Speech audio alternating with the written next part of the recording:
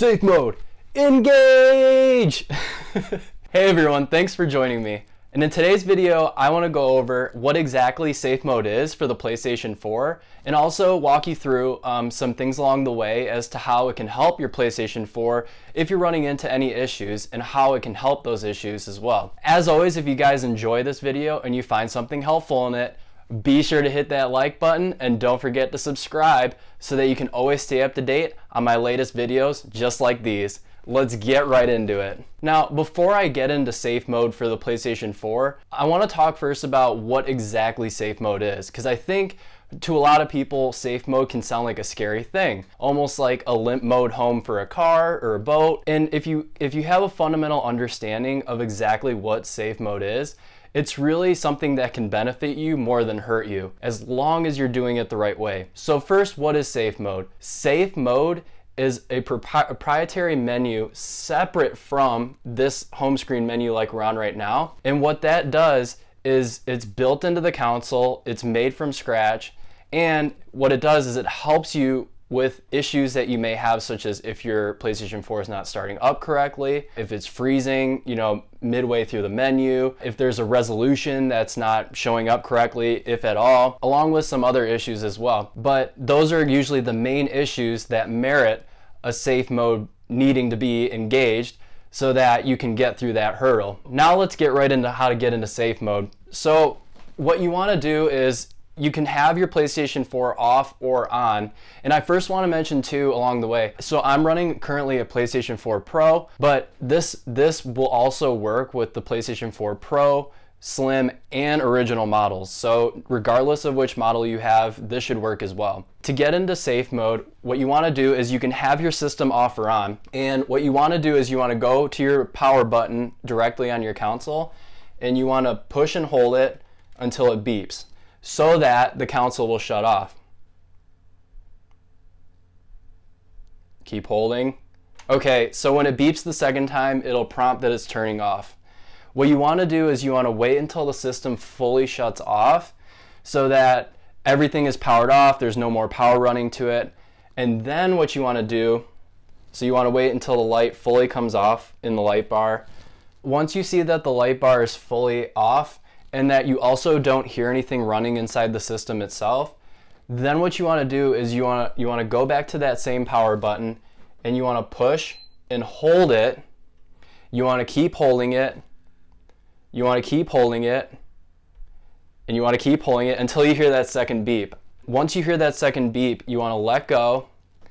And then now, instead of going into that home menu screen of the PlayStation 4, you're now in what's called safe mode. There is a certain accessory that you need in order to go through safe mode, the safe mode menu, and that is your wired cable that maybe came with your PlayStation 4 controller, or if you can't find that one, a compatible micro USB to USB-A cable. And what you want to do is you actually want to hardwire connect it to your PlayStation 4 controller, because for some reason the Bluetooth connectivity doesn't necessarily work, which is the wireless connection that your PlayStation 4 controller and your system use, until you get past that initial menu to reset up your system again. So once you plug in your controller into the PlayStation 4, you want to hold that PlayStation button to power it back on, and then safe mode starts up. Safe mode has a lot of different options in it, and this can seem really daunting at first, and even when I saw it at first, I was kind of like, whoa, holy crap, this is crazy. But once you just kind of look at each one and understand what each menu item does,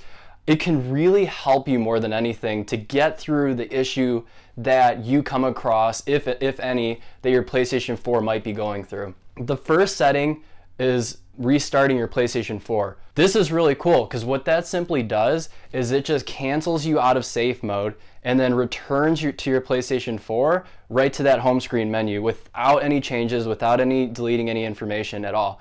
If you think you're stuck in safe mode, don't worry, you're not. Just make sure you plug in your controller, keep it plugged into the PlayStation 4, power it on, and then simply push the X button to restart your PlayStation 4. The second menu item is if your PlayStation 4, you set it at a certain resolution, or by default it was set at a certain resolution and your TV might not support that, or your gaming monitor. Some problem that could arise with that is if you just see a black screen and you might hear audio maybe through your sound bar, your headphones, but you don't see a resolution coming through the picture. In that case, changing the resolution through menu item 2 on safe mode will actually restart your system on 480p resolution. What that does is it retrogrades it back to the lowest resolution that is supported by almost any TV that supports HD signal. What you can do is you can go back into your home menu, go back into the sound and screen settings, and then change your resolution to the highest supported HD signal that your TV handles. The third menu item is it's another way to update your system software, but you can also do that through your home menu if you can access that as well. Restoring your default settings may sound scary, but it really doesn't delete all of your data on your system. More so, like down here, I'm going to say in a minute, you know, where 7 and 8 do.